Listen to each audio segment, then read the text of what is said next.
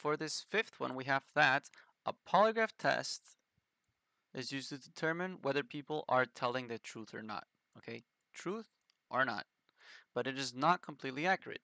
When a person tells the truth, they have a 20% chance of failing the test. Okay, so even if you're saying the truth, there's a 20% chance that the test says you failed. Okay, because the test is not accurate. Each test outcome is independent of any previous outcome. Cool. They tell us that 10 people take a polygraph test and all 10 tell the truth. So there are no liars here in the 10 guys that took the test, but there is still a chance that the test says that they're lying. See, even if they're all saying the truth, the test can be wrong. It's a calculation error. That's the context. So for part A, we need to calculate the expected number of people who will pass this polygraph test. All right, so for expected number or expected values, the intuition is the following. See, you're going to be taking your probability of the event and multiplying by the number of trials. And so let's start with something a little more simple. Okay, let's say we are in a situation of a coin. See, now a coin has two possibilities. It has heads or tails. See, and what's the probability of getting heads? 1/2. What's the probability of getting tails? 1/2. And so I go ahead and ask you, what is the expected value, right? Or better said, expected number. See, expected number of heads in whatever, man. 60 coin tosses. Coin, coin, coin tosses. My bad. This is a math class, not a language class. So expected number of heads in 60 coin tosses. See, I'm going to be taking the probability, right, of the event, which is 1/2, and then the number of trials in this case is 60. See, so 1/2 times 60, 60 divided by 2, that gives me 30. Okay, so the expected value or expected number of heads depends on your number of trials. Okay, one thing is me asking what is expected probability of getting heads, and another thing is that I ask you what is the expected number of times I get heads in 60 coin tosses. See, and so here the intuition is no different. See, what is the probability of my event, and what are the number of trials that I'm dealing with? So for part A, it is asking specifically the number of people who will pass this polygraph test. And so what is the probability that you pass? Well, I'm going to go ahead and say right away that it's 0.8 for passing. See? Now a lot of you are thinking, where did you get that number from? All right, so what is the probability of failing? Probability of failing is 20%. That means that the probability of passing is 80. See? And that is something very intuitive in probability that we all need to understand right now. Okay? Let's say that I am throwing a dice. Okay? I'm going to take a moment to explain this because it's super important. Okay? I'm throwing a dice. See, it has one side here, maybe 3 numbers here, maybe 4 over here. I don't really know how dice are set up. Okay?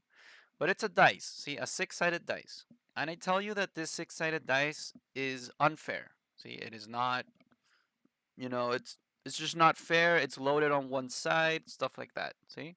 So that means the probability of getting 1, 2, 3, 4, 5, and 6 are all like tricky. See, they're like not fair. So the probability of rolling a 1 on this dice is 1 over 10.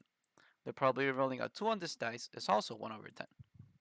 The probability of rolling a 3, let's say, is whatever, 3 over 10. The probability of rolling a 4, we can say, is 2 over 10. The probability of rolling a 5, I do not know. And the probability of rolling a 6 is 1 over 10. See? And so here, you can actually tell me what this number is, just by context. See? Just by context, you can tell me that this number is 1 minus all the other probabilities. So it's 1 minus 1 over 10, plus 1 over 10, plus 3 over 10, plus 2 over 10, plus 1 over 10, which is 8 over 10. See? So that's actually going to give you 2 over 10, which is 20%. See? So that is the probability of rolling a 5 on this dice. See, how did you figure that out? Because you're doing 1 minus everything else. See? Why is it 1? You're doing 1 minus everything else because 1 in probability is 100%. Okay? And your probabilities, and this is the key idea I'm trying to share, your probabilities always have to add up to 100%. Okay? There can't be anything in between. And so if they tell you that there's a 20% chance of failing the test, you go ahead and do 1 minus that 20%, and that gives you the probability of passing the test, which is 80%. See? If this here is confusing, remember that 1 is 100%. So this is the same as 100% minus 20% equals 80%. And how do you turn a percent into a decimal? Well, 80% is the same as 0.8. See, you're like dividing by 100, something like that. See, as long as you remember that 1 is 100% and 0.5 is 50%, you can probably figure out the rest. See, what is 0.05? That's going to be 5%. See? All right, so that was just a mini class in percents and stuff like that, and why we are doing 1 minus that. See, I know it's I know some of you probably know that already, but I think it's super important to have it clear for those of you that don't. That is why you do 1 minus that. See, we call it like the complementary probability, something like that. I don't remember the fancy math language, dude. You don't have to either. The main idea is you do 1 minus that because 1 is going to be your total and you're finding the other probability, so the rest of it, which in this case is passing. Passing is 80% chance. There it is. Times the number of trials. Well, expected number of people, ¿cierto? Number of trials. How many people took the test? How many people took the test? 10 people take a polygraph test. Point 0.8 times 10 is going to give you 8. So the expected number of people who will pass this polygraph test is 8. That is part A.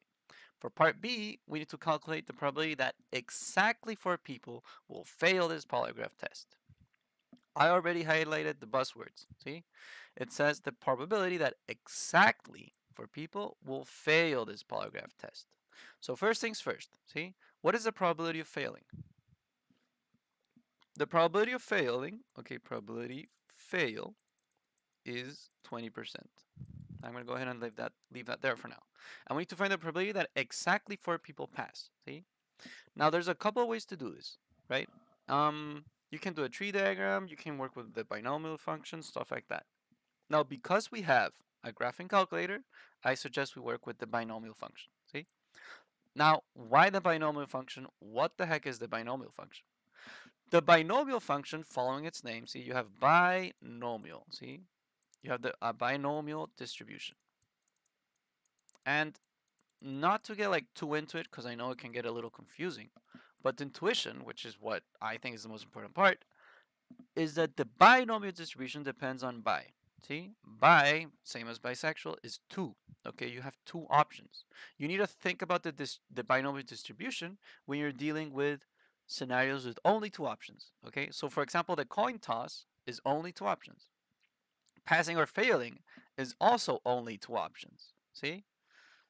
And this can extend to so many other things as well. I mean, it can extend to like, did Jimmy go to the beach or not? You know, like, what's the probability that Billy goes to the beach on a weekend? And there's like 10 weekends, ¿cierto? Whatever, man. Like, as long as there's only 2 options, you gotta think of the binomial distribution. See? And so once you get familiar with that, and also with your formula booklet and your calculator, you will know that your graphing calculator, when you go to distribution, ¿cierto? Pressing second bars, when you go to distribution, if you scroll down a lot, you find binomial PDF and binomial CDF.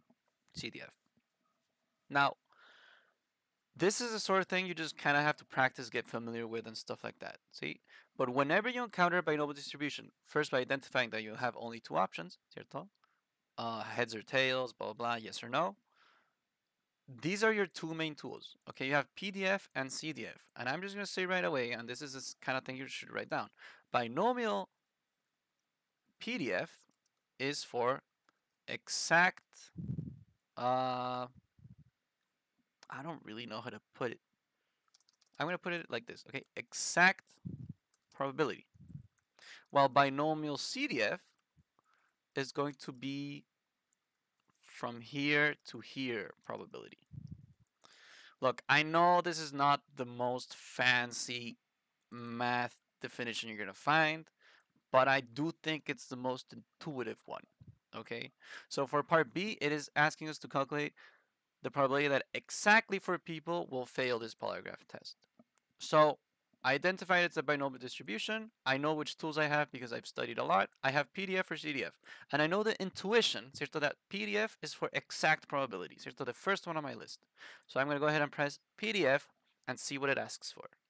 So it asks for trials, a p-value, and an x-value. Paste is the same as enter. So trials, well, how many people do we have? We have 10 people, ¿cierto? Taking the polygraph test. So this is going to be trials. Cool. Trials is going to be 10. P-value, p-value is just probability, ¿cierto? And since we're talking about failing this polygraph test, well, this is probability of failing. So this is going to be my probability in this case. Bada bim, bada boom. What is 20% in decimal? 0.2. And my x value, and this is where a lot of people are like, what the hell is my x value? Your x value is when it says exactly 4 people. 4 people will be your x value. See? So your x value is the exact amount of people that they're asking for. So I'm going to put 4 here. Go ahead and press paste. Boom. It gives me that number. See? I know it looks a little weird, but let's write it down. So for part B, our answer was 0.0880. Now, what is this in percent? Well, you go ahead and multiply it by 100. Okay? Multiply it by 100 gives you 8.80%. So the probability that exactly, not more, not less, exactly 4 people fail this polygraph test is just around 8.8%. All right, so that is for part B. For part C, we need to determine the probability that fewer than 7 people, okay, will pass this polygraph test. So now, because I got to know my calculator, I know that I'm working with binomial CDF. See? So let's see what binomial CDF even asks for. So I go over here, I press binomial CDF, and it asks for the same stuff. Trials, P, and X value. See? The thing is, CDF is from here to here probability. See? And so for the TI-84, the binomial distribution looks something like this. Okay? And so basically, the binomial CDF for the TI-84 thinks from left to right. So that means if I put 10 trials here, and then I put the probability and my x value, ¿cierto? It's gonna find the area under the curve until you reach that x value. So if my x value, I say it's gonna be 6, it's gonna find the probability under the curve until I reach 6. See? And it thinks from left to right, which can be relevant in a moment. So,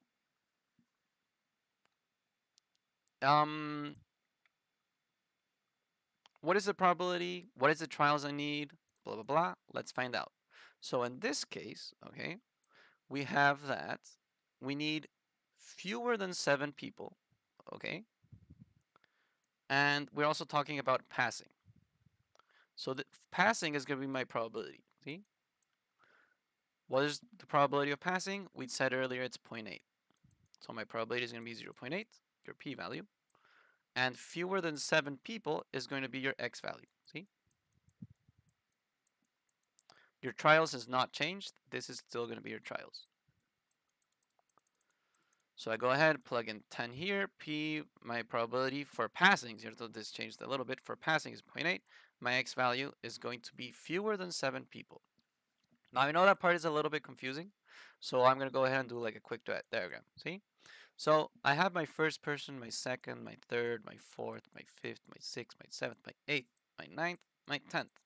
So if I say fewer than 7 people, let's go ahead and take a moment and absorb what that really makes reference to. See? So if I have fewer than 7 people, that means I can't have 7 or more, ¿cierto? So that means that from here to there, I have a bunch of guys that pass the test, pass the test, pass the test, pass the test, pass the test, pass the test. And my guys 7, 8, 9, or 10 are all failing, okay? So fewer than 7 people means that 6 guys, as I just showed here, this guy, this guy, this guy, this guy, this guy, this guy, 6 guys pass. All right, so that is my x value. All right, fewer than 7 people is my x value. It's going to be 6. Only the guys that pass. Boom, boom. Go ahead and paste. It gives me 0.12. See? So for part C, I end up with 0.12.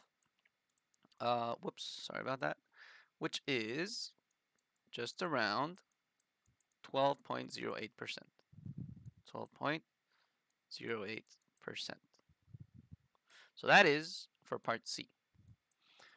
Oh, and if any of you are thinking, how the heck do I show my work here? Because I know that the IB cares a lot about showing your process, showing your work, and all that stuff. Well, notice how the calculator puts it, ¿cierto? Up here, it literally says binomial CDF, and this is how you would put your answer. Yes, you would put your answer as binomial CDF. So there you're telling the guy grading you, yo, I'm using this function here with the parameters 10. So that means trials 10, 0.8, that means probability 0.8, and x value of 6. And just with that, they're going to understand what you were referring to. See? The whole thing of binomial CDF reading from left to right in this case wasn't so relevant. If you wanted to solve it with those that fail, you might have to do 1 minus your result. See? I don't want to get into that because it's a little more confusing, but the intuition still remains. Okay, binomial CDF reads it from left to right. In other exercises, it can be more relevant. In this case, it wasn't. But anyways, that is how you solve number 5.